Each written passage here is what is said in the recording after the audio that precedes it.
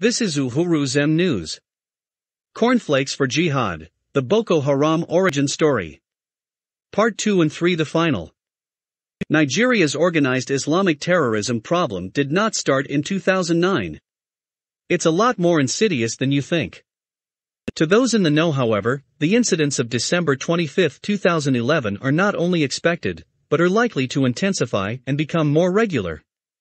This is because while the Nigerian public up to this point has been fed with what amounts to a tiny percentage of the actual story behind the Boko Haram group, this group has in fact been incubating and nurtured at the highest levels of the theological, economic and political spaces in northern Nigeria.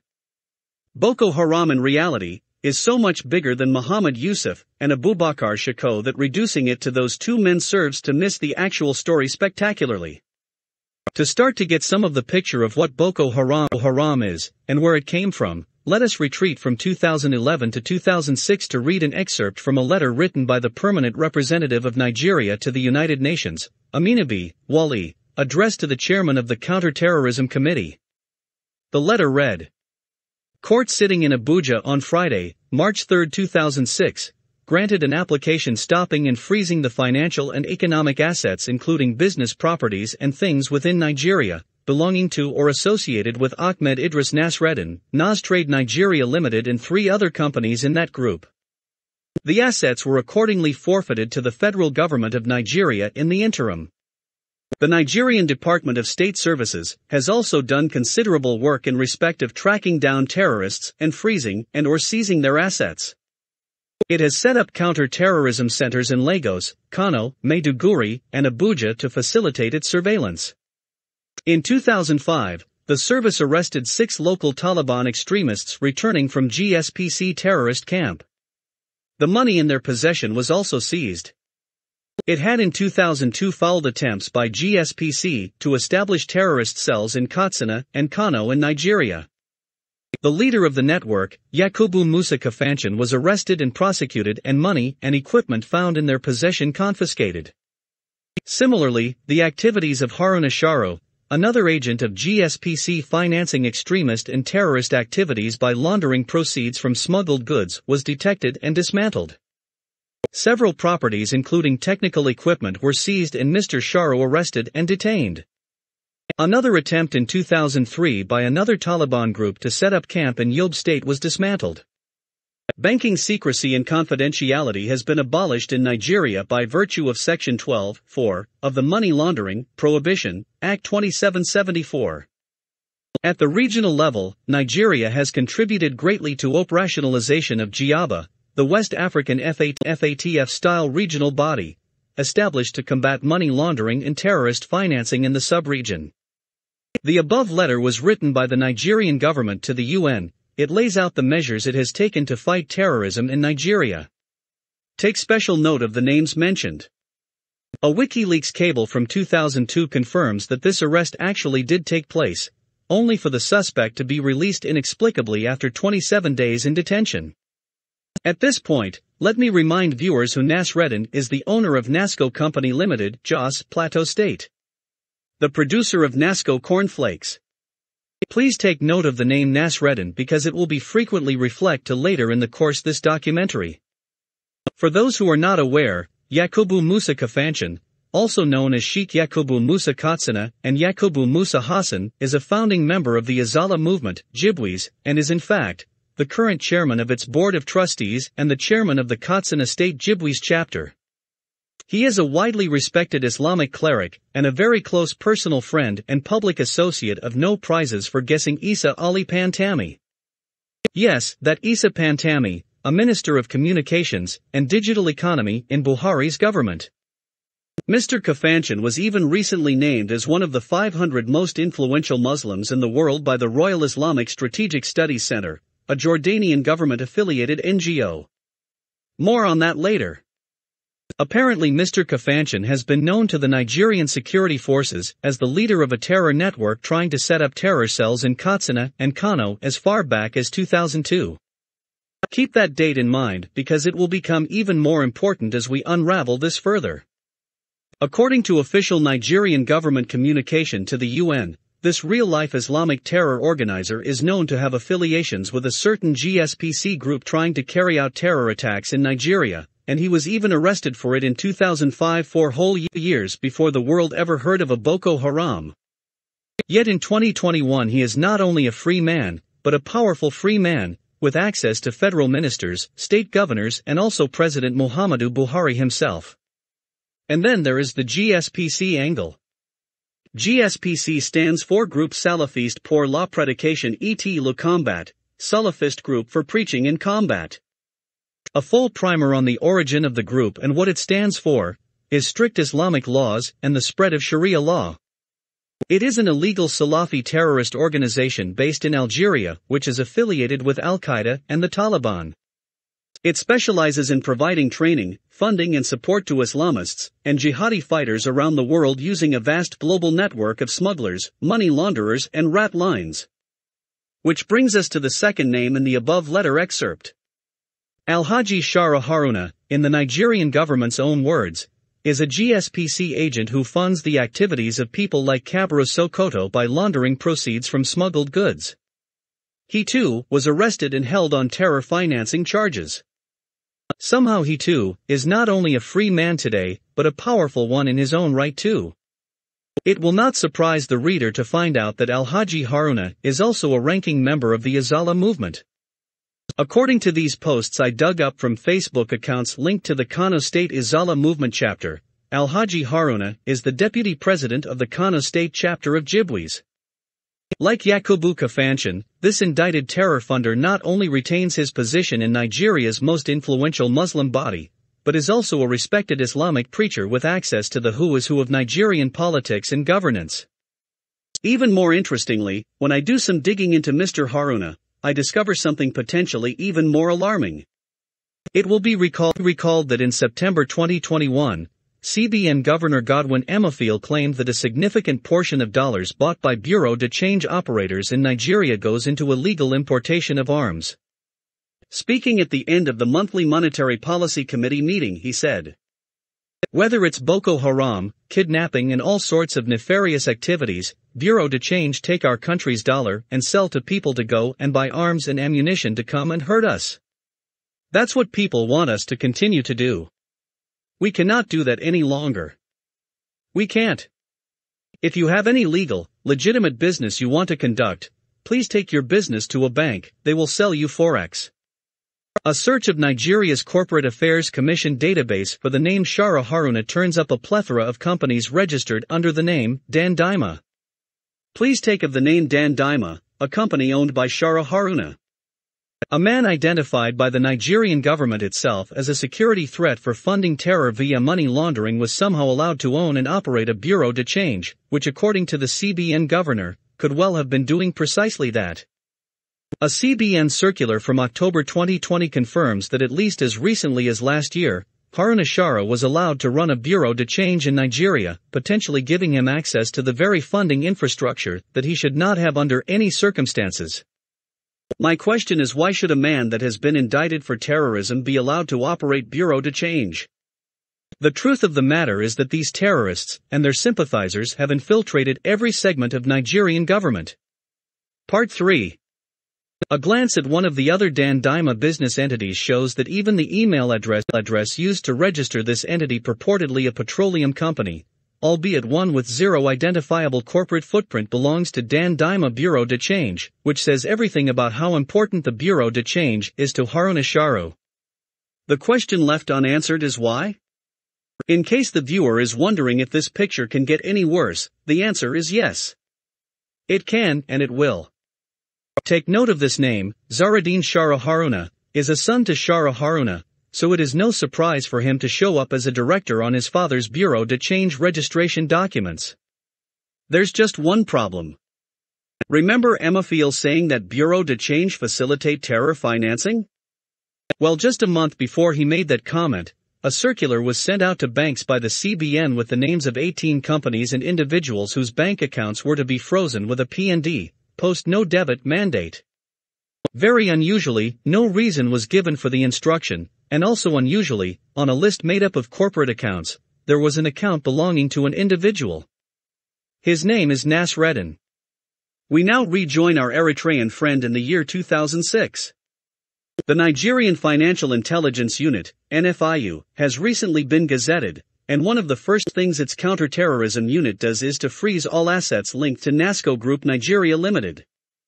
Apparently, Mr. Nasreddin has been doing some creative accounting to hide the fact that he is moving money around the world to fund Islamist terror organizations. Or at least, that was what the Nigerian government itself wrote to the UN in the same letter. The Nigerian Financial Intelligence Unit, NFIU, also became operational in January 2005.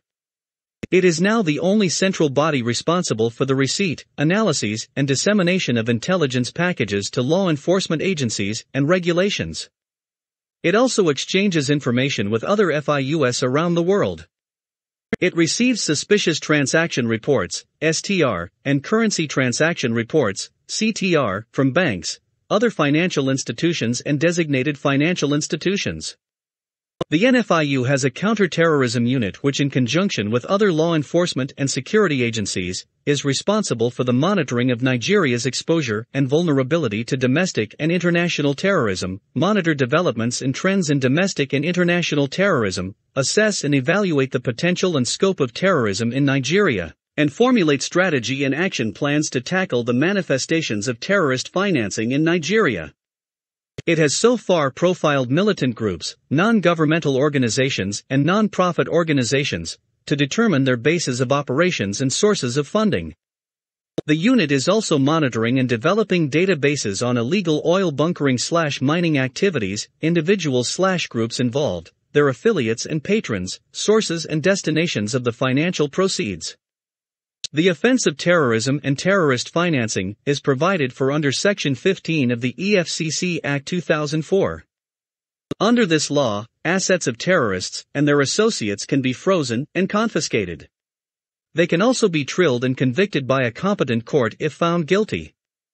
Implementation. The provisions of the EFCC Act relating to terrorism are being vigorously enforced. So far, 2 convictions at the Federal High Court, Kaduna dated October 10, 2004 and October 21, 2005, have been recorded on acts of terrorism. Besides, the EFCC has taken steps to ensure compliance with the United Nations Resolution 1267.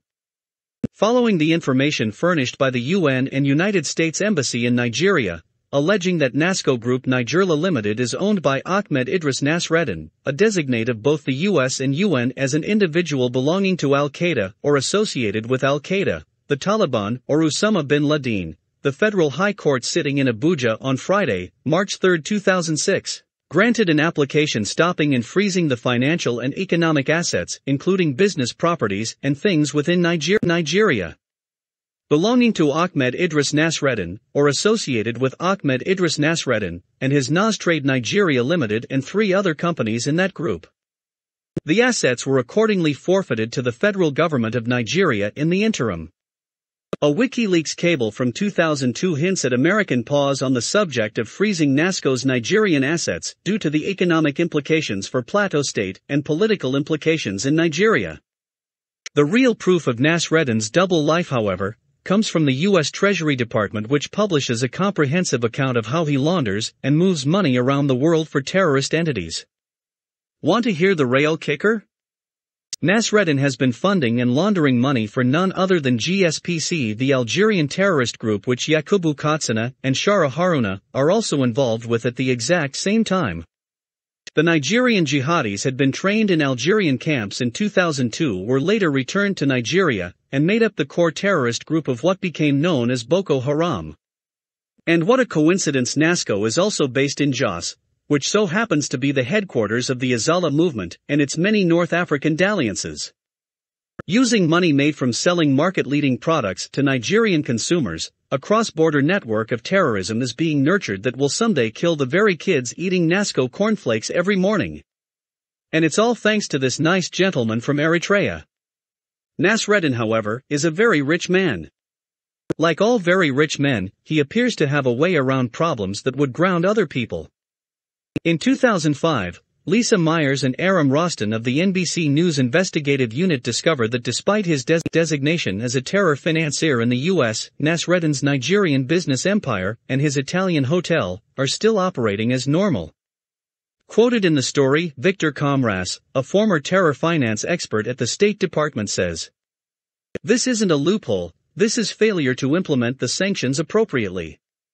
Nasreddin, owner of NASCO Company Limited, has been involved in terrorist financing. Let's put him out of business by not consuming his products, because the more Nigerians consume his products, the more money available for him to finance terrorism."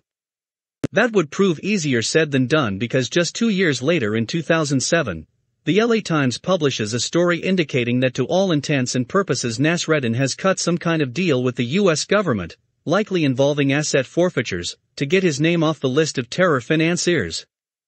He has been indicted for funding terror, some of which has found its way into the lives of the Nigerian consumers who have made him fabulously wealthy, but he is off the hook. For the people who have died in the Mad Allah Christmas Day bombings facilitated by the people he funded and supported, there will be no justice. Nasreddin gets to hand over NASCO to his son, and he lives out the rest of his life in peace and comfort, dying at the ripe old age of 96. Friends and alliances in high places. I mentioned earlier that the date of Yakubu Katsina's initial attempt to establish terror cells and Taliban training camps in Kano and Katsina was important. Here is why. Remember Abubakar Gumi's stated position that Muslims should never accept a non-Muslim as ruler? It just so happens that the concerted push for Sharia law across 12 of northern Nigeria states lines up perfectly with the election of Olusegun Obasanjo as president in 1999. Examining the eras of Shehu Shagari, Muhammadu Buhari, Ibrahim Babangida, Sani Abacha, and Abdul Salam Abubakar as consecutive Muslim Nigerian heads of state, it is nearly impossible to establish the existence of directed and coordinated push for Islamic law in that area.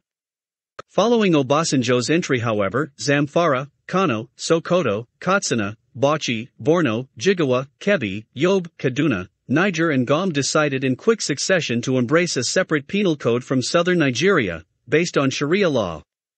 Understanding the political resonance of the Izala movement in northern Nigeria and the power wielded by the indicted terror financiers and terrorists who still sit on its board is key to understanding two things about terrorism in Nigeria. Boko Haram is a logical development growing out of the rise of political Islam in Nigeria, with its roots in Salafism, popularized by Abubakar Gumi and his ideological children. It is impossible to divorce Abubakar Gumi's use of Saudi money and Wahhabi indoctrination in the 1970s from the adoption of Sharia law in northern Nigeria, the rise of violent Salafists like Abubakar Shekau and Isa Pantami, and the eventual inevitable mass uprising against the Nigerian state that will take place in the north.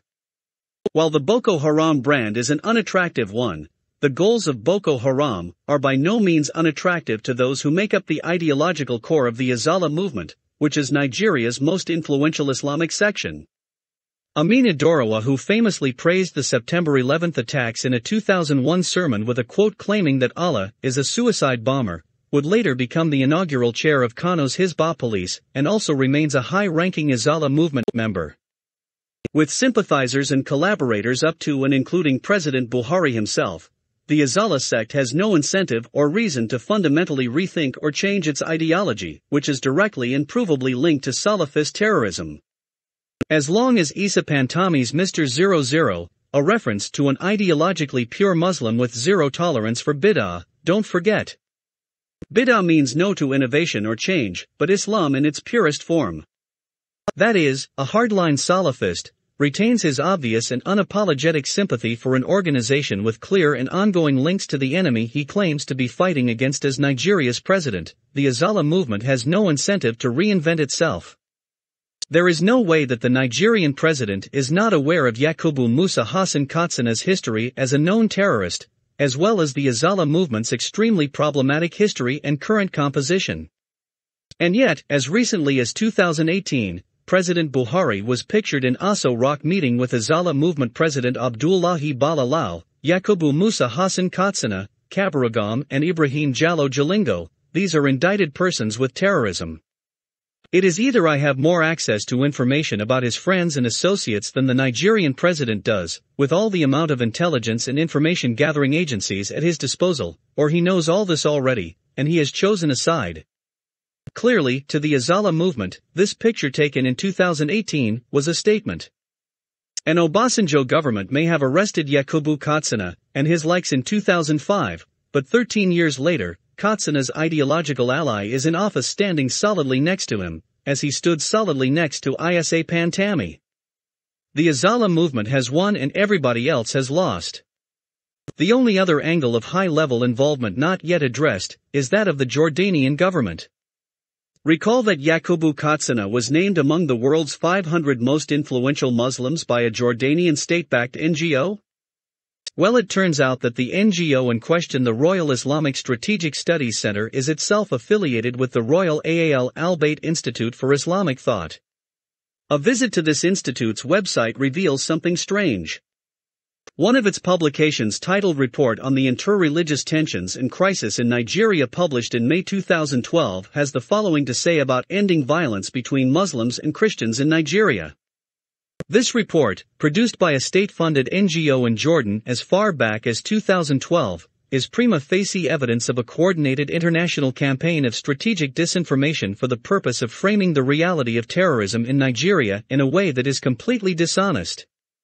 Making reference to alleged income disparity between Nigeria's Christian South and Muslim North, the report attempts to portray the latter as the victim of economic bullying and poverty, without citing data to support this conclusion.